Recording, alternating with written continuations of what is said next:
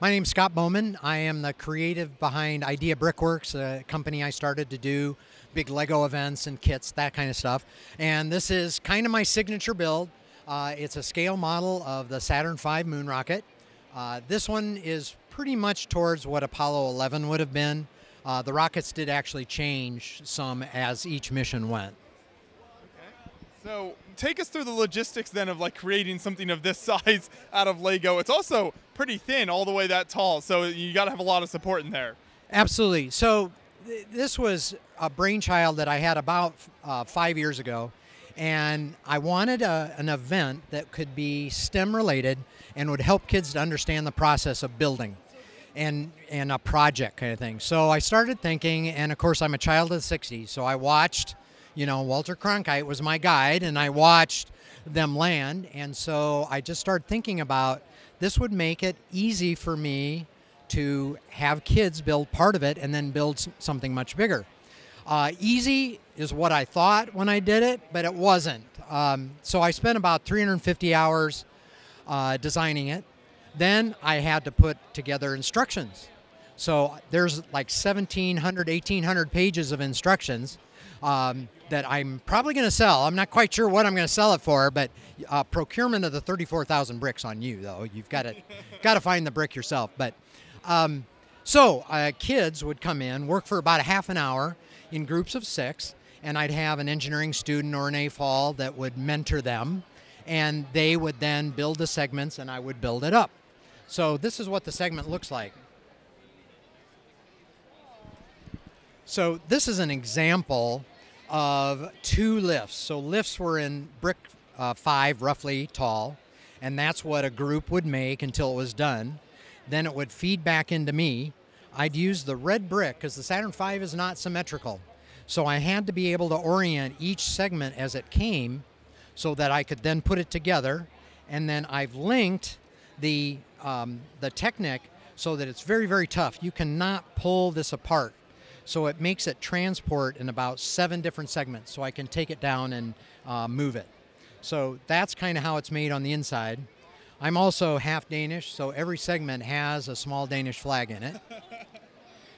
Honor, Yeah. So one time I did a build Danes in space. It didn't go very far, but it was an idea. But everything's brick built. So the small letters as much as I could do in a 3-stud wide. The flag is all plates. They are all located where they should be. The seams are all where they should be. The scale is each brick is a foot, so a plate then would be 4 inches. And so I do have some astronauts that show you the scale. It's been kind of my signature. There are 2 of these now. So there's one in Boise, and then there's one in Seattle. Yeah, and it's such an impressive, imposing build, and I love how you captured all the details. Like you said, the lettering and symbols and everything are on there just the right spots. Right. And that was really important to me, and all the appendages you see have a purpose. One of the things that, again, I've got a little age on me, but you're never done learning. So I thought I knew everything about Apollo when I was a kid, because I just followed it, and I had to mail off to NASA, right? And I got this manila envelope with all this wonderful stuff, And so now, as a 60-year-old recovering mechanical engineer, I come back to design this, and I'm learning how brilliant our predecessors were. I mean, this is just a momentous accomplishment. And, for me, it was fun.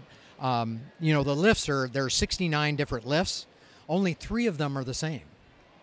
So I had to do instructions for all of them because there just was very few duplicates. So everything is unique as it goes up. So it was kind of it taxed all the engineering I've got on project management, through procurement, through funding. All those things became really, really issues because this doesn't build itself, right? So having 1,000 kids help build it.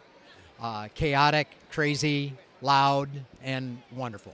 Just incredible, fun. Yeah. So you mentioned there are a couple of these in existence. Where are those usually on display, or if people want to see them, are there places that they will be on display in the future? There are. The one in Boise goes around to a lot of STEM events that I do. I do a lot of STEM events across that. They call it the Treasure Valley, around Boise. It has been for about 9 months at Brick's exhibit at the Discovery Center of Idaho. I did promise it to a good friend of mine who runs she's a member of the Lug. She runs a pop culture store. So it's going to live there for a few months. And then I'll decide. I'd really like to get it at the airport. I think it'd be fun. So if you know somebody from the Boise airport, please call Scott Bowman. Use your connections. Right. Use your connections. The internet, help me. Now the one in Seattle, it was built at the Museum of Flight, and it was going to be on display there, but for some reason, their administration said that their education department and their exhibit department kind of got in a fight, and so it's really in limbo whether it's going to be seen as much. So it's spending a lot of time, but we've got members of Sea-Lug that are going to take it to a lot of events as well. I think this one's now going to head to Vancouver to the next show. So, someday I'd like to get this out to Brick Fair. I'd like to get this out to Brick World, which used to be my home one because I'm from Iowa, so that's where I used to go. So yeah, I'd like to get it around, and then hopefully people see it on your website. That's right. If nothing else, you can see it on YouTube. Absolutely. So yeah, so it's a really fun build. A lot of people have asked me why I don't build a LUT, the launch umbilical tower, and that's because it'd be like 200,000 brick instead of 34,000. So, but I am kind of noodling my next project.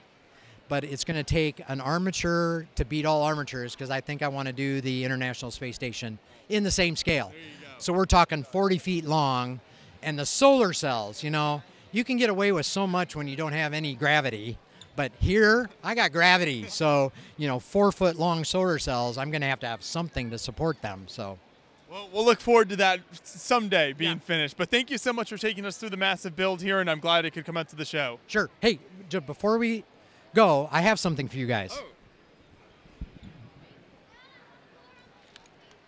So, as part of this is the total plug for Idea Brickworks, but I sell micro versions of the Saturn V, and I would like you guys to have one, predicated on the fact that you will do the build and then give me a review, good or bad.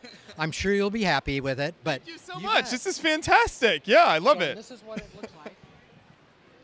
Wow, oh, the little bass there, yeah. Well, you don't get the little bass. That's an add-on. So, and our good friend of the community, Kevin Hinkle, did the artwork for me on this one. Perfect. So, and he. It's a great-looking model, so I'm excited now to build it. And then this is Kevin did my avatar too. So I am forever tied to the Saturn V.